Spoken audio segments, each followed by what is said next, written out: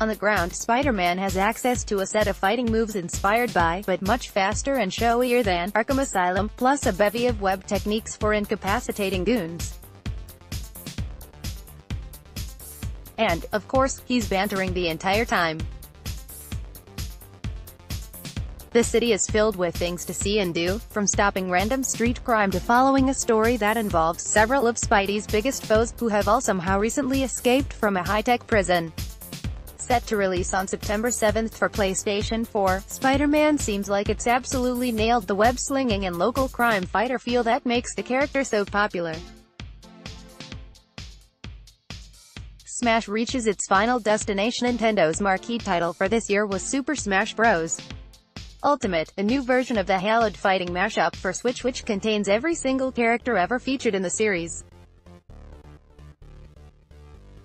Absolutely filled with references to dozens and dozens of games, from playable fighters to items to assist characters to stages to music. This is an all-new slugfest designed to appeal to everyone from casual fans to pro-level competitors.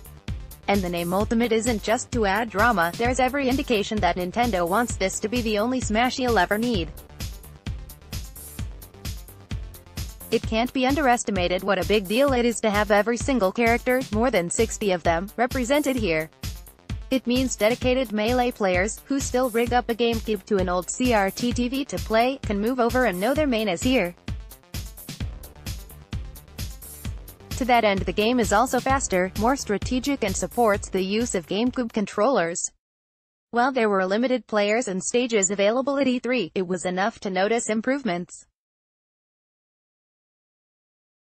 The game looks gorgeous, and our man Kirby felt instantly familiar even if there had been one or two tweaks to his moveset.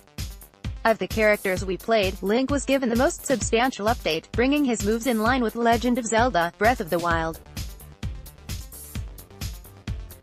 Though it's always been a playful celebration of Nintendo's wide stable of games, Smash now feels as though it's become big enough to be a celebration of, and museum to, itself.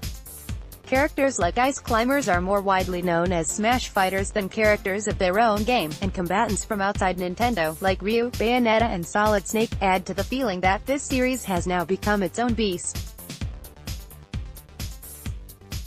Finally, new characters follow the tradition of bringing elements of their source game with them to Smash, with Inkling needing to spray ink over enemies to weaken them a la Splatoon, and the huge Ridley packing tail whips and claw grinds straight out of a Metroid boss fight. Ultimate hits Switch on December 7th. Remake sticks to series' gothic horror roots in the mid-2000s. Resident Evil was in a great place. An excellent remake of the very first 1996 game showed the genius design ideas lurking behind the blurry visuals and ancient controls of the original PlayStation, while Resident Evil 4 took the series in a new direction with a modern feel and a more active over-the-shoulder viewpoint. But it all went downhill from there, with a procession of bloated, nonsensical explosion fests which bore little resemblance to the slower, scarier, smarter originals. Last year Capcom essentially hit the reset switch with Resident Evil 7, shifting to a first-person view and returning to an intimate, claustrophobic and terrifying atmosphere. And now it's made what seems to be another inspired move, a remake of RE2, with RE4's perspective and gameplay and RE7's graphics. We were incredibly impressed with what we played at E3, with the layout and landmarks of the Raccoon City police station being easily recognizable from the 20-year-old original game, and a fresh-faced Leon Kennedy moving, shooting and managing his inventory in a familiar but refined way. Like the original RE2, you'll be able to play through the game as Kennedy's rookie copper college student Claire Redfield, each telling a different side of the story. Loading playing in 5. One of the most iconic aspects of early Resident Evil is its knack for transforming mundane locations into impossibly convoluted, gothically beautiful locations, and the Raccoon City police station brings this back to the fore here. There's just no reason for a police station to have iron keys themed after card suits, or medallions that need to be fit into a statue in a certain sequence to open a passage, but the weirdness absolutely works.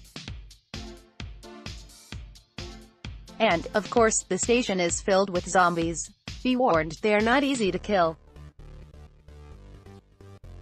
The game's out on January 25th. Sex, sea battles and Spartan kicks. Assassin's Creed used to be all about climbing things, uncovering conspiracies and helping Leonardo da Vinci sort out his life.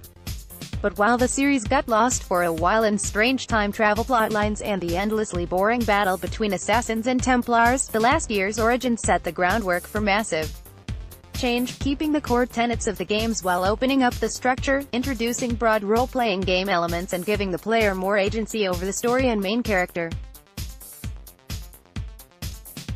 Now, with Odyssey, it's doubling down. Set in Greece during the Peloponnesian War, Odyssey is set even further back in history than the last game, meaning even less of the secret order and conspiracy stuff. Instead, the two opposing forces are the Athenians and the Spartans, and rather than engage in a series of contrived missions, you're free to explore and choose when and how you'll get involved in the conflict. For the first time, you can also choose whether you'd like to play as a male, Alexios, or female, Cassandra, which says a lot about the RPG direction the series is headed. Indeed, when we played a good chunk of the game at E3, between leading naval assaults, infiltrating temples, loosing hilarious Spartan kicks at just about everyone, we were surprised at how many characters we had the option to befriend, romance or double-cross.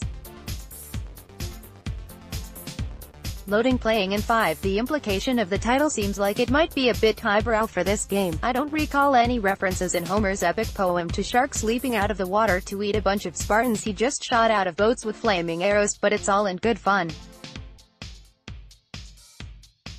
Aside from the move towards open-world role-playing, Odyssey is more colorful and fantastical than any other game in the series. From magical flaming swords to the aforementioned 300-style kick, both of which are abilities you can unlock with experience points, there's a new attitude here I can't wait to see more of when the game launches on October 5th. Come home to Kentori. Visiting older games and locations is nothing new for the long-running Pokémon saga, but while the upcoming Let's Go Pikachu and Let's Go Eevee are ostensibly remakes of Pokémon Yellow for the Game Boy Color, they also push the games forward with a few series firsts. To start with, these are Switch games and so can be played on a big screen TV. But more noticeably, they borrow a lot from the mobile phenomenon Pokémon Go, acting as a sort of bridge between the more casual app experience and the more hardcore and traditional portable gaming one. We played the game with the Pokeball Plus, a weird little peripheral that's part controller and part Tamagotchi.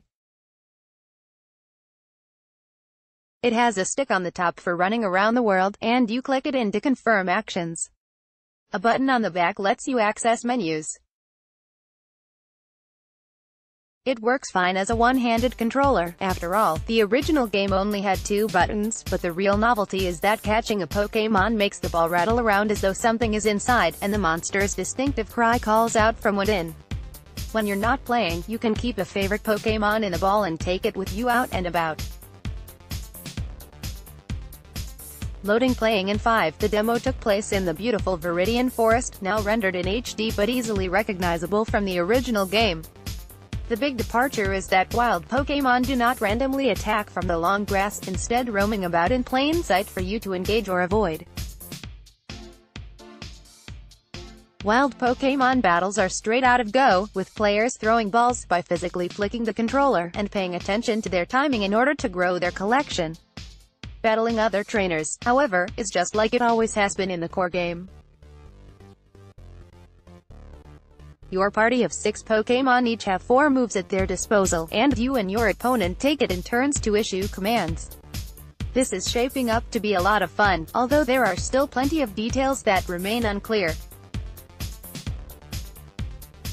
All will be revealed when the games arrive on November 16th. Lara takes a long, dark look at herself. Tomb Raider of 2013 was probably one of the most successful reboots in gaming's history, turning Lara Croft, an emotionless 90s sex symbol who was the least interesting part of the games she starred in, into a relatable character you could actually become invested in. As she embraced her destiny as a tomb-raiding, mercenary-killing, wilderness-surviving commando, she also had to deal with the consequences to herself and others.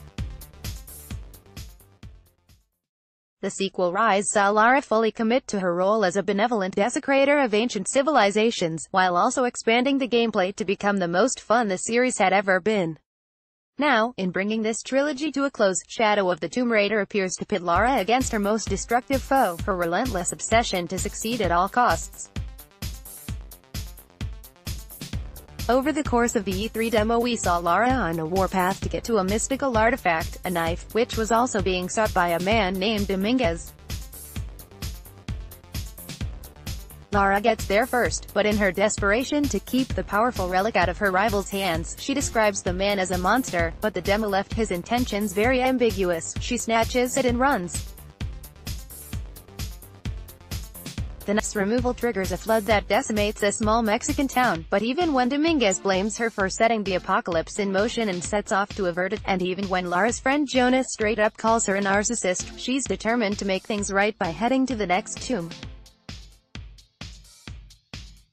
Loading playing in 5. Along the way we partook in some familiar gunplay and stealthy stabbing, and the kind of engrossing environmental puzzles the rebooted series has consistently done so well. Mainstays like the bow and climbing hooks return, but Lara now also has the ability to rappel and swing on a rope, as well as explore underwater ruins.